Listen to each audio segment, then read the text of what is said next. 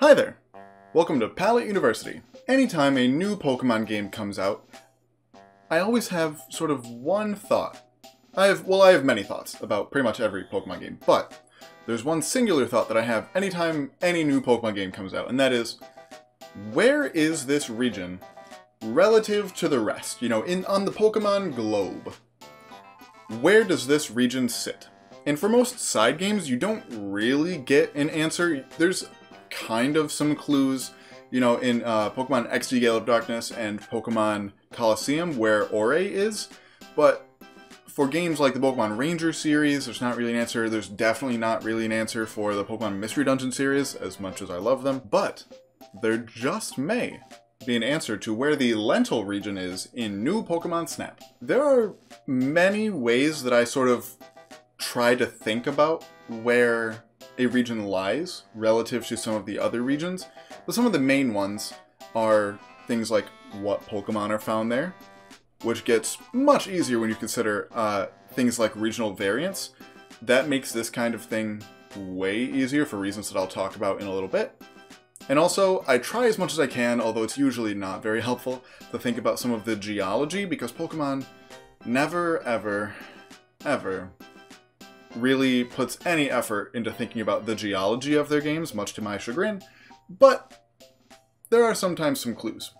First, let's take a look at the Lental region sort of in isolation, without trying to place it amongst the other regions. Similar to the Alola region, the Lental region is sort of a chain of islands, you know, but they're kind of arranged in a way that doesn't geologically make that much sense. You know, for the Alola region, allegedly, I actually made a whole video about why it's like allegedly based off of Hawaii, the Alola region. Should check that out. Anywho, just the way they're arranged doesn't actually make sense geologically. You know, so, because in Alola, they're sort of in a horseshoe shape, which makes absolutely no sense for how volcanic islands form. You know, there's a reason that the Hawaiian Islands all make a nice chain. You know, it's a little curved, but it's not that strong of a curve, and that's because, quick geology lesson here.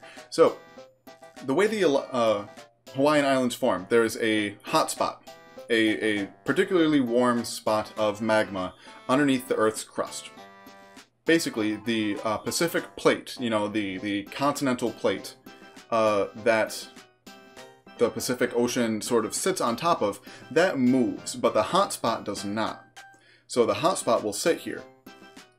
And so if this is the hot spot and this is the plate will sit on top of it and pop up an island right, say like right there. But then the plate will move, but the hot spot will not. The plate will move and up pops another island. It doesn't create sort of a long stretch of land, it creates islands because magma doesn't always happen consistently. Sometimes there'll be a big pulse of it that creates a new island. There'll be a little bit of a lull in some of the sort of magma activity. Then there'll be another pulse that creates another new island. So as the plate moves and sort of curves as it moves, that creates the chain of Hawaiian Islands, which makes sense that they're all in a line. Alola is not at all like that, and unless there's some real funky stuff going on with the tectonic plates of the Pokemon world, Alola did not form the same way that Hawaii did. It makes a little more sense, you know, it's more plausible that the Lental region was formed this way because we see an active volcano, which I guess we kind of do in Alola as well. Not kind of, we definitely do in Alola. But we see an active volcano, and other than the reef, you know, the Maracopia Island, which isn't really an island, that can be explained through corals making that island. It's called creating an atoll. It's really neat geological process that I don't really have time to go into here, but it's really neat. Basically, corals forming an island around where there used to be an island, or sometimes if it's just shallow enough for corals to grow, they can just start building, and eventually they can create sort of an island. So that was not formed the same way the other islands likely were. So it is possible they're in vaguely a line, you know, the other 4 islands. It vaguely makes a straight line. So that's more plausible than in Alola.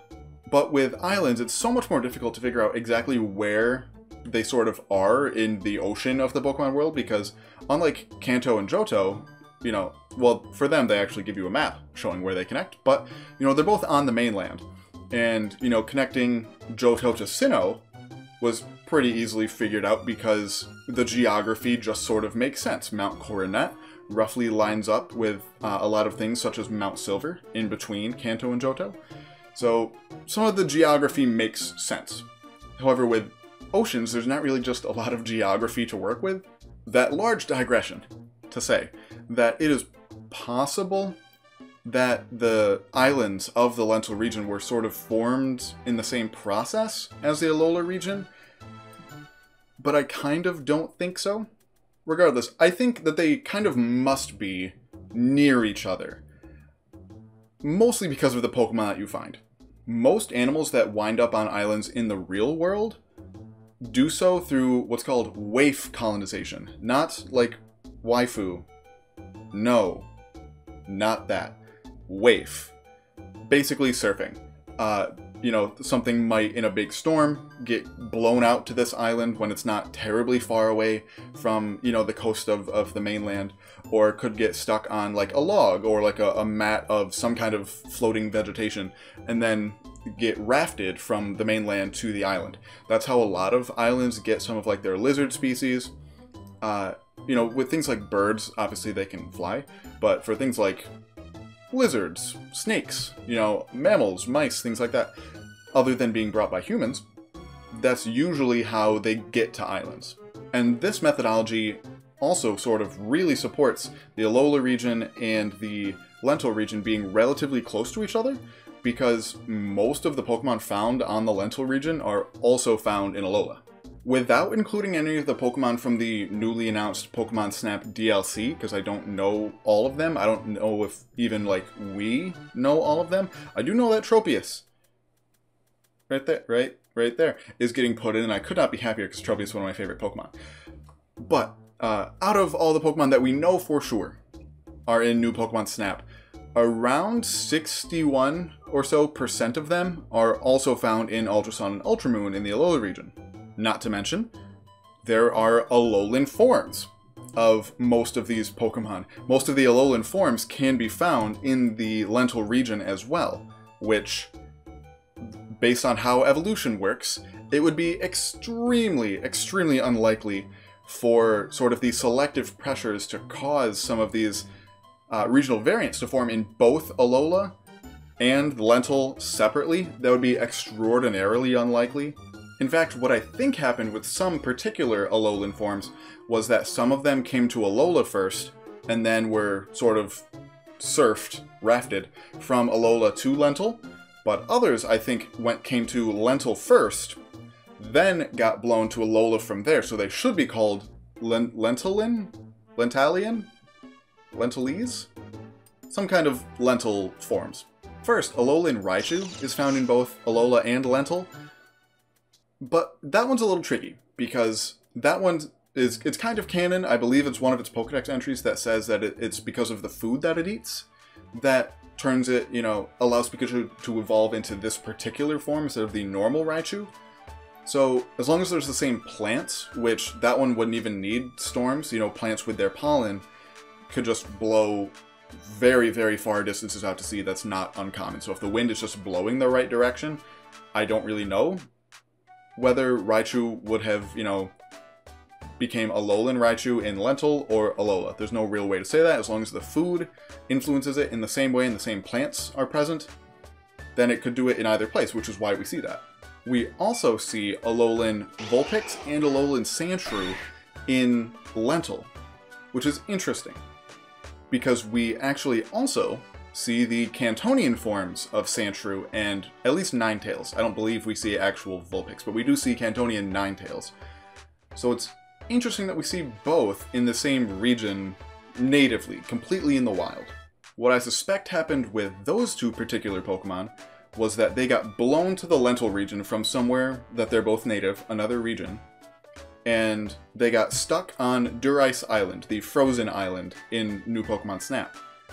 Those populations, because of the cold climate, ended up being selected toward being ice types instead, and, you know, adapting and becoming ice types, whereas on the other islands, they stayed their normal selves because there wasn't that same selection pressure to become ice types. Then some big storm came and blew the newly ice type Alolan, Sandshrew, and Vulpix from Durice Island in the Lental region to the Alola region. So those two in particular probably should be called, I'll have to come up with an actual word, lentil forms for now. Lentalian forms instead of Alolan forms. And I would actually suspect that the wind blows from Lental to Alola, because for some reason we still see the Cantonian forms of the Geodude line, Rattata, although the Rattata could have come with the Professor, so there's an asterisk on that one.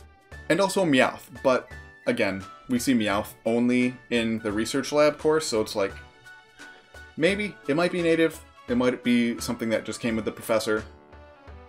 But we definitely at least see the Geodude line, the Cantonian Geodude line. So it would make sense if they first came to the Lental region, and then a storm came and blew them from the Lental region to Alola, where they then diversified into the Alolan Geodude line that we all know and love. Alright, so we've kind of established that the Lental region is near-ish to the Alola region.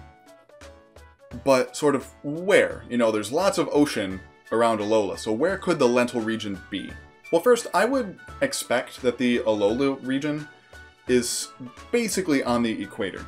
You know, the justification for Alolan Executor to grow as tall as it does into its, you know, true form, as the Alolan Pokedex calls it, is because it gets so much more sunlight, which pretty much happens at the equator. You know, the equator is called that because it has equal night and day throughout the entire year.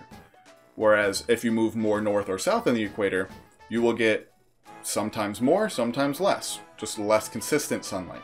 And interestingly, we have Executor on the Lental region, but we do not have Alolan Executor, implying that it gets less sunlight in the Lental region than it does in the Alola region. Based on that, and the fact that Durice, once again the frozen island in New Pokemon Snap, is in the north of the map, that would tell me that the Lental region is probably somewhere to the north of the Alola region. I would probably guess that it would be to the northwest of the Alola region.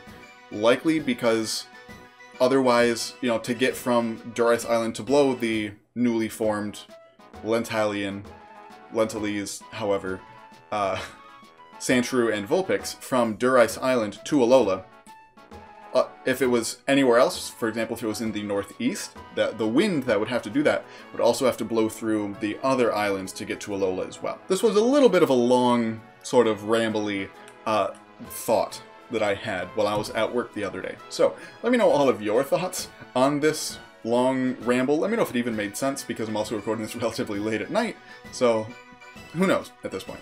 Make sure to follow me on Twitter at Pallet_you to keep up on all things Pokemon science.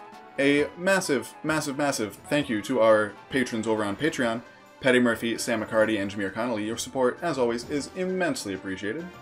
And lastly, thank you so much just for watching, and as always, there's a time and place for everything.